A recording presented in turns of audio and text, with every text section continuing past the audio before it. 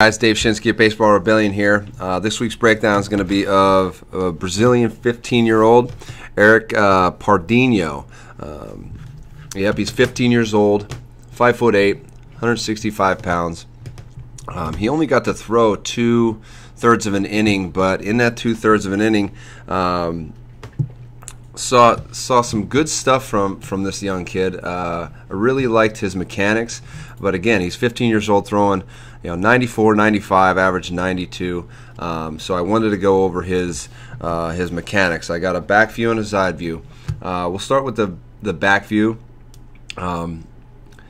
He has this little step back. So I was talking to one of my colleagues, and I was telling him that I see a lot of Japanese guys do the same thing with their back leg. They kind of get into that back leg and pause before they come up into their leg lift.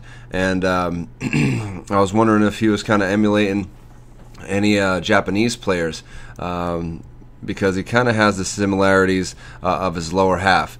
So one thing he does as he comes up into his leg lift, I want to talk about his momentum down the hill.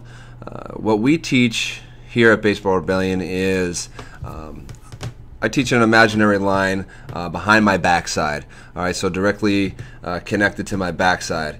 And what I want to do is feel my my glute, which is my backside muscle, engage and drive past this imaginary line. So I have drawn a line, and let's see if he gets past it.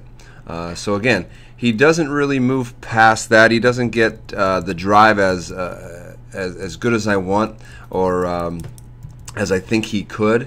Again, a lot of Japanese guys do the same movement of the lower half, and I'll switch the screen here so you can see exactly what I mean through his side view. As he comes up into his leg lift, he has that straight leg. A lot of those Japanese guys have that straight leg, and it's kind of a false way of falling down the hill, or driving downhill, I should say. It's more of a fall down the hill.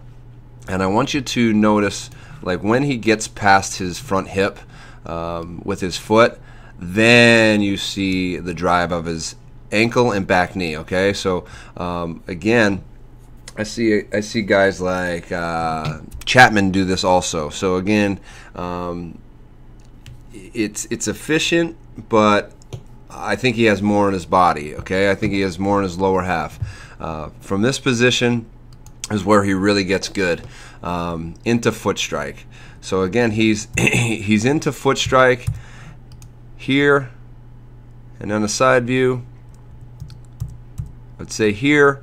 All right, and I don't see many pitchers, let alone 15-year-olds, getting to this position. I want you to see his hips. Now I can see both of pretty much all his belt. So that's about 90 degrees. So if you're thinking about how his hips are facing, I would say first base and third base. It's really, really interesting to see a kid this age get to that position.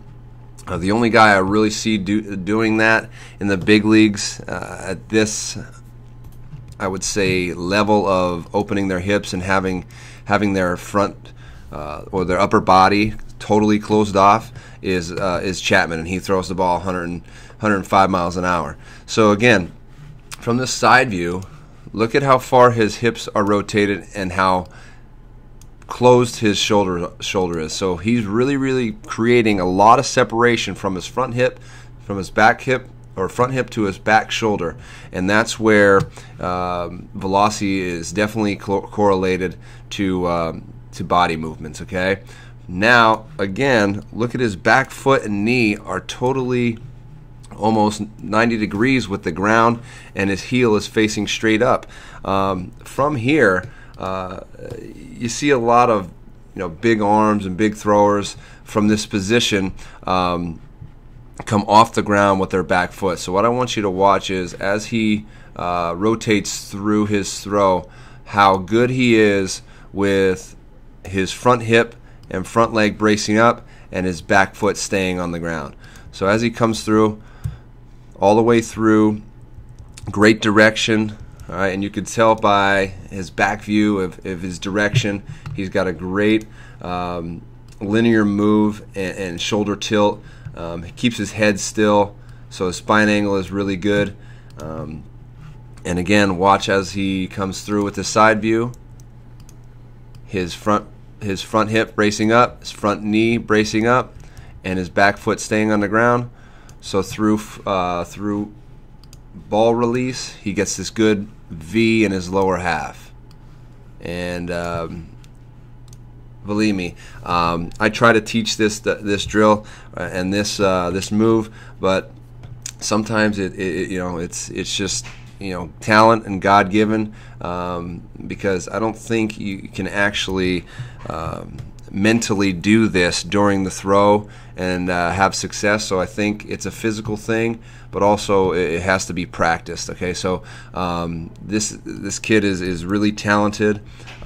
He has some room for improvement, but through his foot strike and finish, I don't see many big leaguers with these movements and mechanics that he has. So I have a lot of promise for this kid in the future, and I really look forward to seeing him more than 2/3 of an inning as he gets older. So that's Eric Pardinho of Brazil, 15 years old, 5'8", 165 pounds, throwing 94, 95, and I just believe that he has room to improve, especially with his breaking ball and off speed. But his fastball and his mechanics and movements are second to none, especially as a 15-year-old. So hope you enjoyed this breakdown. It's been Dave Shinsky at Baseball Rebellion. Thanks a lot.